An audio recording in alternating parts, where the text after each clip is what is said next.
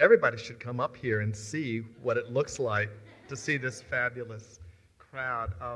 I'm David Dodson, and as a longtime board member of CLASP, it's a pleasure to provide another Southerner's welcome to this phenomenal organization, which I hope at the end of this gathering, everyone in the room will come to understand and know better. This is really a meeting of the wonderful talent of the South and of Atlanta with the wonderful talent of CLASP. And when great people and institutions meet, I suspect wonderful things will happen. I love the title of this program, and I think we're going to have a wonderful opportunity to both elevate the significant challenges that we face as a region, challenges for which the South is really in many ways ground zero. The challenges of economic mobility, particularly for youth and young adults, for justice, and for equity. To examine those challenges, but more importantly, to begin to explore the innovative solutions that are being forged by partners on the ground, informed by the kinds of ideas and research that CLASP is able to provide.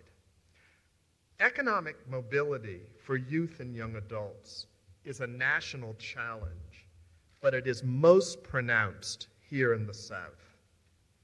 Here in this region, the chance that a child born in the bottom 20% of the income distribution will live in poverty, himself or herself, is twice the national odds. In other words, there is an anchor on upward mobility for young people in the South that is serious and pronounced. We really can't talk about having an American dream as long as that anchor persists. And it persists, as many of you know, particularly deeply here in Atlanta. Equity, the unfettered opportunity for a fair chance at a healthy, rewarding, secure life, is still an illusion for too many people in the nation, and particularly in the South, the poorest region of the United States. And then justice. While the nation has a serious problem with over-incarceration, those rates of excessive incarceration are again most pronounced in this region that I and Levita call home. These issues aren't going to change overnight. They really require a shift in three things. A shift in mindset. First and foremost, we have to throw away the old ways of thinking that emphasize scarcity, exclusion, and fear, and embrace universal well-being and opportunity as the ethic that guides policy and practice. And then we need to focus on those two things: intelligent policy rooted in equity, and practice that puts that policy into action. CLASP is actively working on all three of those things. By changing the narrative, CLASP changes the way people think about the future.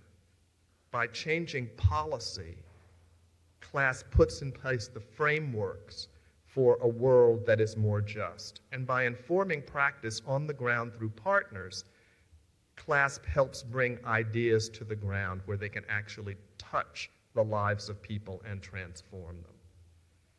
Change does not happen overnight, and we'll hear about that here.